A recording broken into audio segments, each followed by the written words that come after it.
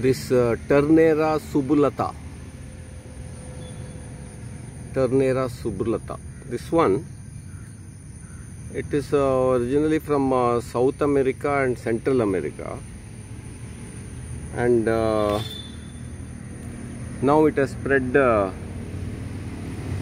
large parts of this tropical world, mainly because of this nursery trade. They have done enormous damage to the environment by recklessly importing all kind of plants from all kind of places, and then finally some of them escape into the wild and they become a competitor for our native plants. So anyway, this subulata, it is not an Indian, it's not our Indian species, so it has no name in Hindi, Kannada, Sanskrit and all. And it is supposed to have lot of some alkaloids and all, but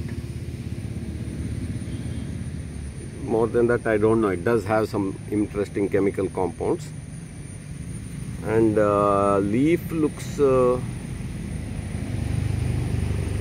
like this. Then this one, this subulata, Turnera subulata, it belongs to this passion fruit and passion flower family.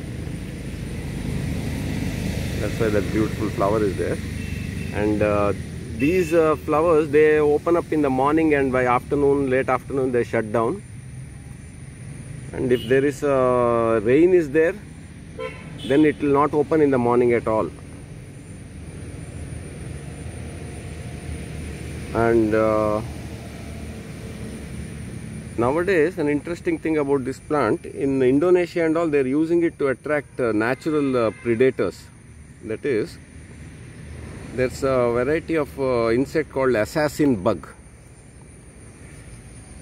and these assassin bugs, they eat their main food is the leaf eating insects.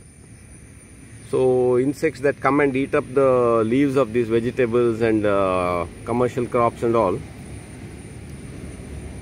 instead of spraying pesticide, if you have a few of this subulata, this Turnera subulata, then it seems that assassin bug, the Cycanus, comes and starts settling in those areas, and then they naturally control those leaf eating insects. So it has a good use as a kind of a natural pest destroying insect attractor. Apart from that, it has a shelf life, or not shelf life, it can grow in a good location for up to 5 years.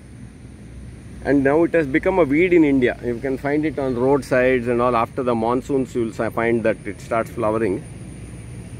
And it lives for about 5 years.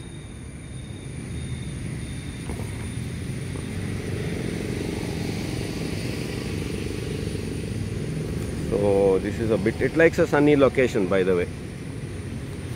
It needs direct hot full sun for a few hours. Only then it will survive. It will not do well in the shady places and all.